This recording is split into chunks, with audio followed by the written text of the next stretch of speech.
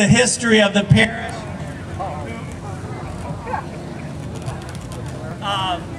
Someone who knows the history of the parish and who can give us a special insight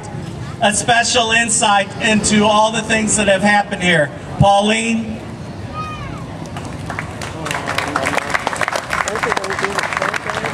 And I ask you to please continue to be quiet until we finish up here. Shh. Shh. Give everybody a shh. Okay. Thank you. I want to welcome you here today as one of the old timers. They chose me to give a little bit of the history of our Argyle community and the parish, and because I've been here a long time. I was here when the Rock Island Railroad trains were traveling through our farm about 4 or 5 times a day. And as kids, we would run and wave at the engineer, and sometimes he would greet us with a whistle. And our church has always been a great part of our community. I remember when people would come to Mass in horse and buggies and wagons, and the horses would be tied up to hitching posts in the town while they attended Mass. Now I call that dedication. And also one of my early memories was when I was 4 years old. I was at the station with a very large crowd who had gathered at the railroad station to bid farewell to a beloved priest. He was Father J.M. Clooney, who had passed away, and he was one of the first priests to serve pastor of our parish. There were many tears, and his body was brought onto the train and went to St. Louis to be buried. I remember the people speaking fondly about Father Clooney for many years later. And our town and church were established around the railroad.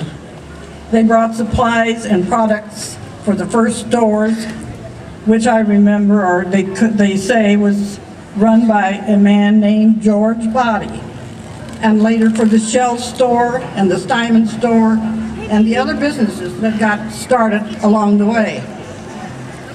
And the railroad was also a way for farmers to get some of their livestock to stockyards and slaughterhouses in St. Louis. And also another thing that I remember was a man named John Sambody, who would go to the depot with a wheelbarrow every day and collect the mail pouch and bring it to the post office. I just remember that as I can see the man going in his wheelbarrow yet. And when, way back, when we didn't have refrigerators, I remember going to my grandmother's well house to pull up the butter and the milk on a rope. Well, so it was real important when the ice box came, and that we thought that was really an invention. And you know, the ice came from like Wilhaver's store that had the great big ice house behind the store, and they would come and hunk out a piece of ice and put it in these little cabinets that they called ice boxes. And then another important thing in my life, and some of my neighbors, was when we went to St. Louis to go to work. We were young and green from the country and sent to this big city. It was really scary. But we had an older lady who was also from Argyle, who had gone there before us and showed us the way around the big city. This nice lady was Tess Body. Now I know some of her family is probably here today. So, and I went to school in Argyle. Walked 2.5 miles every day to get there. Along the way, we picked up the neighbors' kids, and by the time we arrived at school, there would be over a dozen in the group. Now, many of our early settlers migrated from Germany. Therefore, we spoke the German language.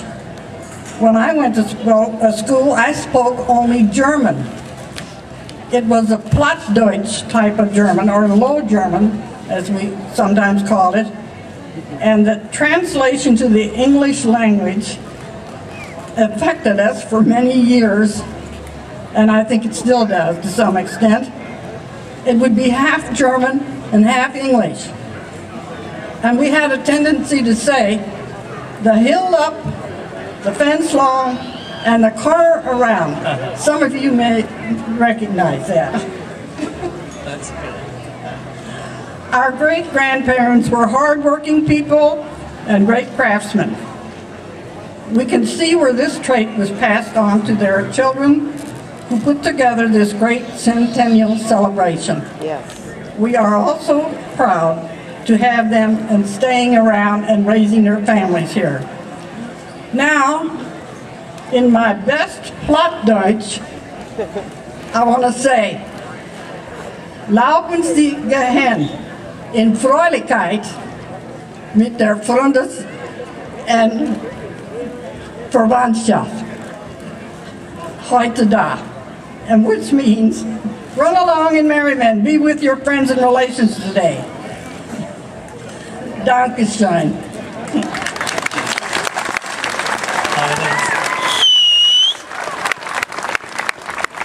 Sie hat gut geredet, na? Wunderschön, Ja. wunderschön. Yay, Mama. Sie spricht gut Deutsch.